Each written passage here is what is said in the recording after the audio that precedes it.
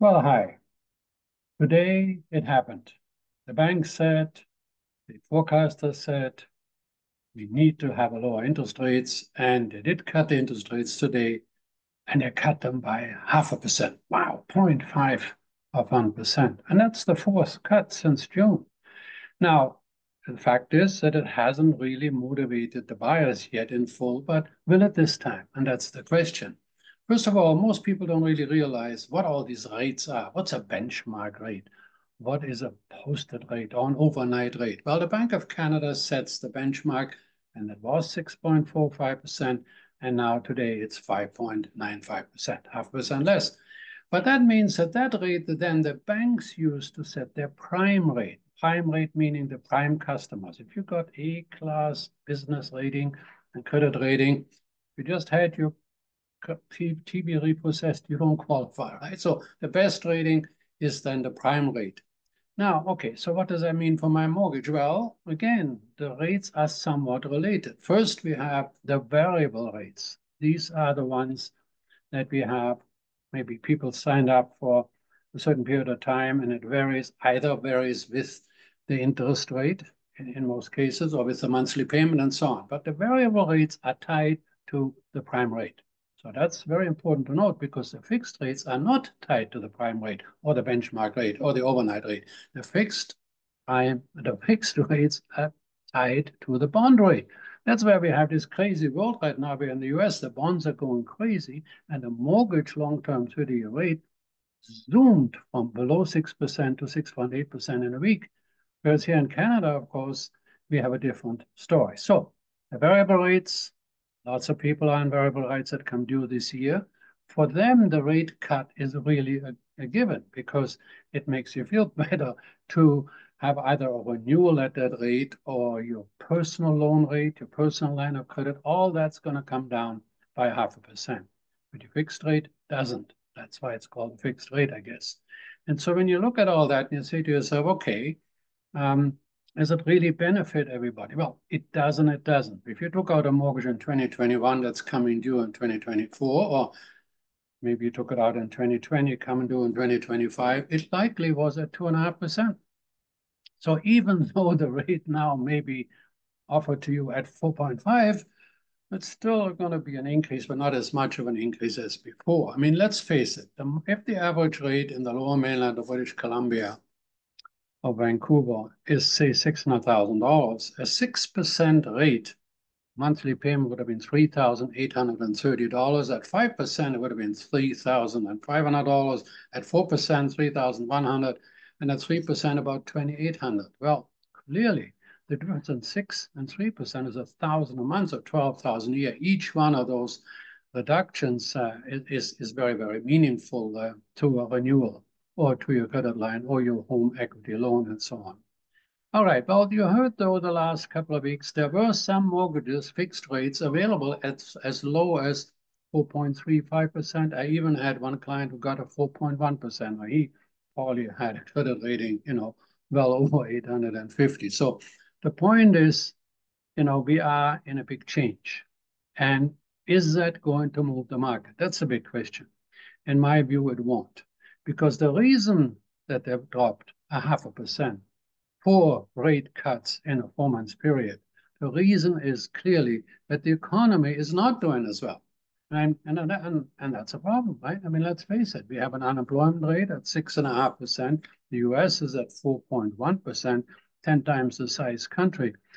And the statisticians, easy for me to say that for every job that we create, 2 are being lost, right? So you can argue the cuts were little, too late, or whatever the reason is. The bank looks at numbers differently than we do.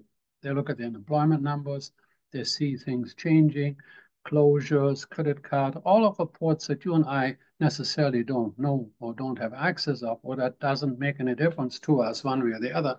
But that's the reason how they move the rates. They think inflation is 1.6%, which of course, that's inflation. When you take out everything that measures are going up, like rents and house prices and gas and all of that. And the regular inflation is still about 2.3. Even that, if you go to my newsletter at ozbuzz.ca, free newsletter. I've told to my 26,000 subscribers time and time again, go to shadowstats.com, which measures the basket of things that are measured in the inflation rate from, olden times, say from 20 years ago to now. It's totally different. Everything is still taken out. So the government tries to make it as good looking as possible, right? So the point I'm trying to make is the economy is likely the culprit, not because the goodness of the heart of our central bankers or they just felt like, making us all really happy. No, they need to do this. And in fact, we had thought it would be a quarter this month and maybe a 0.5% in December 11, where our banker has another thing. So likely December 1 will be 0.25. And that's what I'm looking for. If they go another 0.5% or more, then we're in trouble. I mean, the reason that these things happen is always a sort of a magical reason for it. Now, look, they're blaming the interest rates on house prices. Well, no, it isn't that. First of all, we have a sort of a logical rate of things that should happen and a psychological rate. And logical would be the rates are down, so the buyers come out and everybody's happy. Well, that's logical. Psychologically, our buyers are in negative frame of mind and they're not happy. As I said on the Michael Campbell show, which we air every Saturday morning at 8:30, and for the last 3 weeks, we looked at all of the pre-salers, how they're fighting desperately, not desperately, but very, very hard to get a buyer to buy. I mean, this morning I got an offer to 2 years of startup fees, 2 years of taxes, and price reduction between 15,000 for a studio unit and 35,000 for the larger 3-bedroom units. That's a big change, and there's all this. Porsche's being offered, Mercedes S-Class being offered to agents, everything possible. So it's not the rate that's holding these people back. It's they probably see that, there are fewer jobs, or is their job in trouble? Or what about my credit cards? And when you look at all in general, we feel worse. But the thing that really is really annoying to me, the government always says we want affordability and we want everything fine. And then they tax us to death. Never mind all, look, the climate change is an issue. Oh, let's implement the carbon tax. Foreigners are buying too many Canadian real estate. Oh, let's tax them and keep them out. The speculation tax, yeah, they're terrible people. Let's bring that on in. The HST, the underused housing tax. What the hell is that? Nobody knows it. No one understands it. But it is essentially foreigners that already own real estate now need to be taxed and have sort of a vacant home tax. Now think about it. You, as a Canadian, you have a house in Palm Springs. How do you like to be having a foreigner's tax? They don't do that to us, but we will do it to them any which way that we want. Then we have the vacant home tax, the city tax, property tax. I mean, the Vancouver tax in the last 4 years went up 41%. I mean, that's ridiculous. You have a vacancy home tax, you have a speculation tax, you have a property transfer tax, which we don't have in Alberta. In fact, probably half of the taxes don't go that they have in Alberta. Then there's the GST on new construction. Not only that, if you bought a condo, a new one, brand new, you paid your GST on it, but for some reason or other, you didn't move in and it stayed empty for 2 months and you sell it, then it's due again. Feels like ripping out your hair.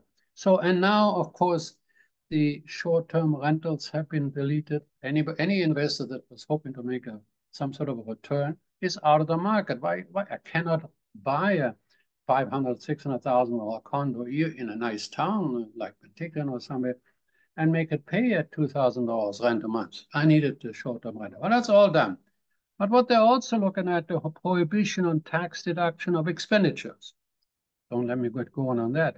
There's a wealth disparity problem. Oh, wait, let's create a 1% wealth tax on houses over $1 million. You think they don't look at it? They already flew the trial balloon last year with Professor Kershaw telling us that that was really a minor thing. And then wealth tax on estates, tax the profit on residences. Okay, so you get my point. The taxes are outlandish. The common area, the costs are outlandish. The rules and regulations, it's funny, we're looking at the new rules of putting a sixplex on a lot. By the time you understand the square footage allowances, whether you're not, what you can do in some municipalities, yeah, you can buy 6 suites, but you have to buy to build 2 duplexes with a basement suite. All of them make no economic sense other than having 6 units you can sell separately and so on. So, I think it's Ronald Reagan said, government's view of the economy can be summed up in a few short phrases. If it moves, tax it. If it keeps moving, regulate it. And if it stops moving, subsidize it. And even Arnold Schwarzenegger says, from the time we get up in the morning and flush the toilets, our people are taxed. They buy a cup of coffee, they're taxed. They buy the bus, they're taxed. They get gas. You get the message. Tax, tax, tax. So is the interest rate reduction a good thing? Yes, of course it is. It is for the average person, and that's who we're talking about. And it is far more important for those people that have a renewal coming than all the people on a variable mortgage that they're going to get, because, clearly both benefit. But if I had a $600,000 or $1 million mortgage, as I pointed out, every percent makes a huge difference to your pocketbook. And that's, in the end, that's where we all live. It's the pocketbook. Now, when you go to the United States, as I mentioned earlier, the bond rates are rising.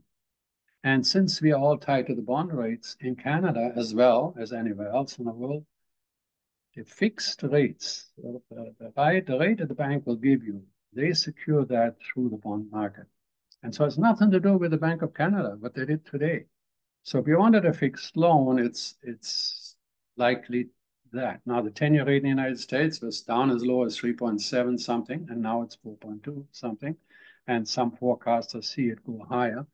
There's an election overhang. There's all of these things going on. Is it any wonder that psychologically we don't feel like buying something? Even though from a buyer's point of view, hey, make that stink bid. I keep saying it over and over again. A developer or any owner will rather have a stink bid than no bid. You might as well try it, right? Warren Buffett says, as everybody's crying, you should be buying. So look around. But the key is rates, fixed rates in the United States, where most of the market is a 30-year mortgage, have gone up to 6.8%. And in fact, most of the United States owners are in a 3% range. That's why they didn't move. And for 30 years, so they have a totally different system than we do. We don't have even anything better than a 5-year rate. Our 30-year term just means amortization. They let you work out the payments over 30 years, but the term could be either variable or it could be fixed. Okay, so here we are.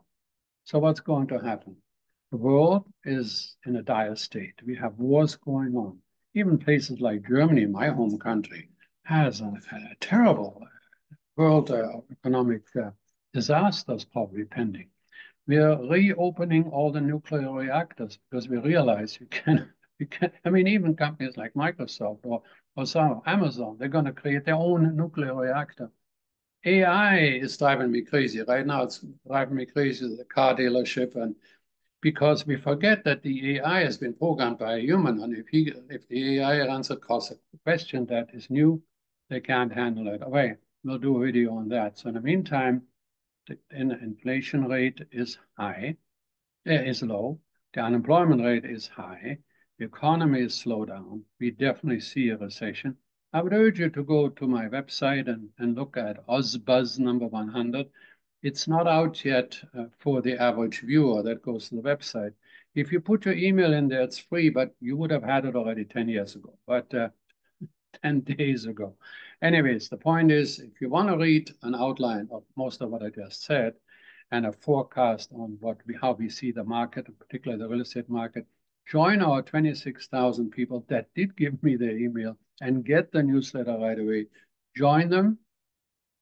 And in the meantime, when we post it, read issue 100, and then the exciting issue, guess what? 101 will deal with a lot more detail as to where the deals are. Have a wonderful day. And yeah, have a beer and celebrate the 0.5% decline, but don't go overboard. It's not over yet.